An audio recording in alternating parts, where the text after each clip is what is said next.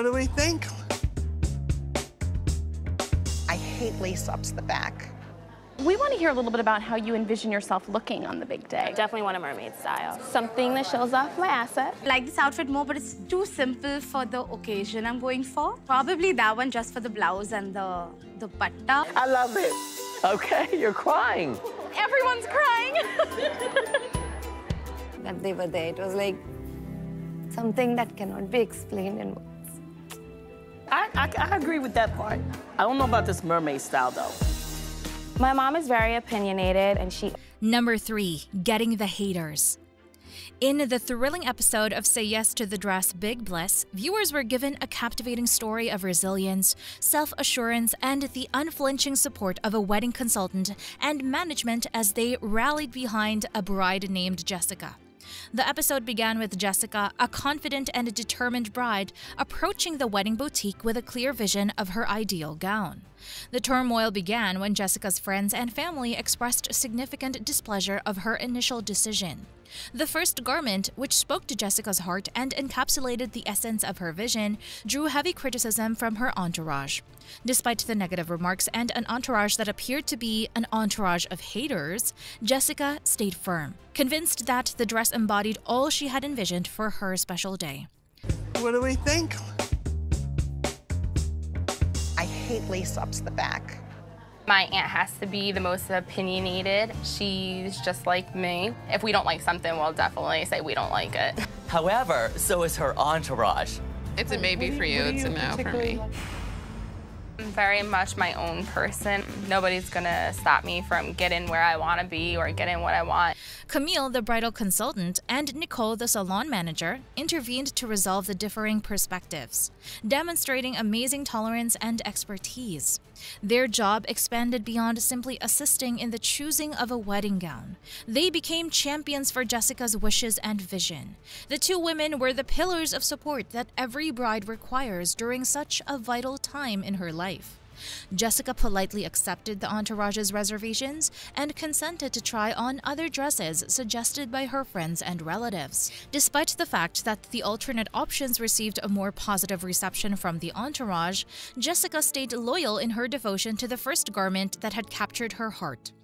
Jessica's confidence and adoration for the outfit she thought was designed for her were unshaken despite the entourage's negative comments and differing perspectives. The turning point came when, with Camille and Nicole's steadfast backing, Jessica bravely donned the outfit that had piqued her interest from the beginning. The consultant and manager fiercely backed Jessica's decision, emphasizing that it was her special day and that her happiness should be the top concern. I feel like a muffin in this dress. Very much.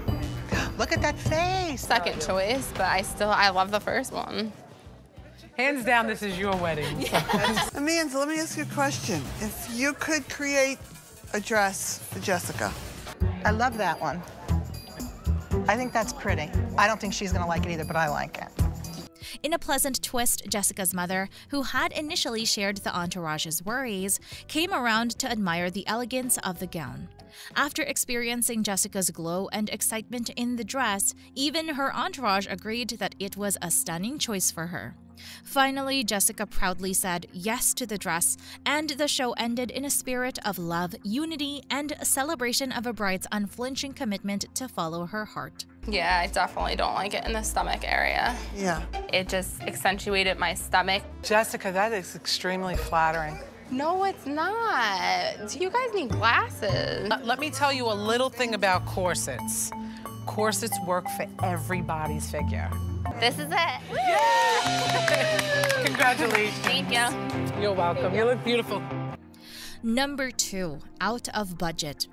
Bride Viquasia was encircled by a crowd at Say Yes to the Dress, a bustling bridal shop who were more interested in shouting their own opinions than in hearing what she had to say. The environment was fraught with contention and fighting as Viquasia attempted to convey her ideal bridal dress. The drama reached its pinnacle when Wiquasia's heart was moved by a stunning gown revealed by the entourage. Starry-eyed, the bride fell in love with the gown, only to be disappointed when her entourage disapproved of the style. We want to hear a little bit about how you envision yourself looking on the big day. I definitely want a mermaid style. Something that shows off my asset. Did you check price on this? No. This is $24,000. Oh, no wonder. Yeah, well, no wonder. I agree with that part. I don't know about this mermaid style, though. My mom is very opinionated, and How you feeling? Look at this drama. I love it. You love it. The bottom is everything that I wanted. In an attempt to contain the financial chaos, Wiquasia's mother reminded the group of the original budget, which was around $3,500. But when the bride walked into the changing room to try on budget-friendly dresses, her entourage turned down every option. As the group became increasingly irritated, they suggested deviating from the original mermaid style and exploring various gown possibilities.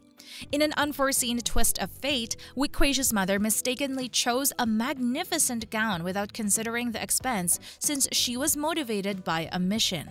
When it was revealed that the chosen dress would cost an astonishing $24,000, the astonishment was palpable. The bride's mother and her were both stunned and wide-eyed.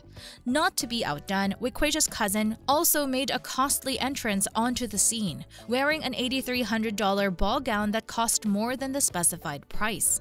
Wiquasia's entourage, enthralled by the gown's grandeur, insisted that she try it on before passing any judgment. There was a collective gasp in the room as Wiquasia emerged in her beautiful ball gown. The mother and other members of the entourage were moved to tears as they witnessed the bride's metamorphosis thanks to the outfit. Wiquasia's sparkling grin and the exquisiteness of the gown combined to produce a stunning moment that went beyond any price constraints. The apparel had an undeniable emotional impact, even though the financial implications remained a concern. After much deliberation, the mother chose to go over budget for this once-in-a-lifetime outfit because she was moved by the enormous joy it brought to her daughter. Just the top, there's something off. I don't think it's you. Do you like it, or are you just going with it because you have it on? Maybe around $3,500, but I just feel like if I really go out there in something beautiful and it's over $3,500, I'm getting it. That's a trick question. Put it back on the rack. Yeah. Back on the rack. Back on the rack. I love it. Okay, you're crying. Everyone's crying. Wiquasia made a historic decision that extended beyond the initial budgetary limits when she said yes to the dress, grinning and crying with excitement. Number 1. Like a chicken. In the enchanting world of bridal fashion, emotions run high as Anushka embarks on her journey to find the perfect gown that mirrors her dream of resembling the Ice Queen Elsa from Frozen. As she steps into the bridal boutique, the talented designer Divyak takes on the challenge of turning Anushka's vision into reality. Anushka's dream of becoming an Ice Queen bride, adorned in a gown reminiscent of Elsa's ethereal beauty, is met with a mix of excitement and skepticism from her entourage, especially her mother, Meenal. Meenal, a woman with high expectations, is determined to witness her daughter in the most breathtaking dress imaginable. Divyak, with his keen understanding of bridal aspirations, set out to create a gown that not only fulfills Anushka's desire, but also captivates the hearts of her discerning entourage. So whose opinion will matter? That's for the bride to say. That's what I like to hear. I like this outfit more, but it's too simple for the occasion I'm going for. Probably that one just for the blouse and the patta. I remember you describing your vision as looking like Elsa. You want to look like a princess today. Ice Queen. Today and always. A dressed chicken in the end of the day. What? The last thing I expected to hear was to be called a chicken by my mother. As Anushka steps into the first gown, the anticipation in the air is palpable. However, the reaction is mixed, leaving Anushka's mother and fiancé longing for that elusive something that seems to be missing. Undeterred, Divyak, the mastermind behind the bridal magic, carefully selects another gown that holds the promise of fulfilling Anushka's dream. The moment Anushka dons the second dress, an undeniable spark ignites into the room. Her mother and fiancé are rendered speechless, their awe evident in their wide-eyed expressions. Yet, amidst the overwhelming joy, there lingers a sense of incompleteness.